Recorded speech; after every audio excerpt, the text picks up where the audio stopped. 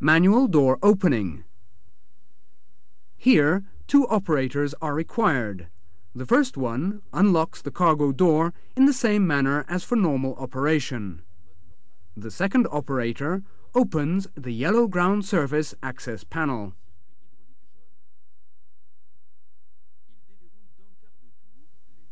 Unlock the hand pump control handle quick locking fasteners. Pull out the hand pump control handle and set it in operation mode. Install the hand pump control handle in its pump. Set the manual control selector to the hand pump position. The first operator must hold the selector in the open position.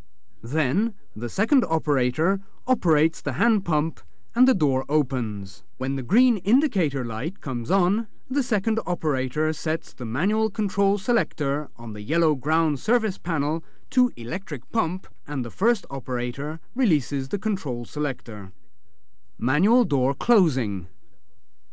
Two operators are required for this operation. The first will set the control selector to its closed position and hold it. The other must set the manual control selector to its hand pump position, then operates the hand pump. When the door is engaged in its door frame, the manual control selector is again set to its electric pump position.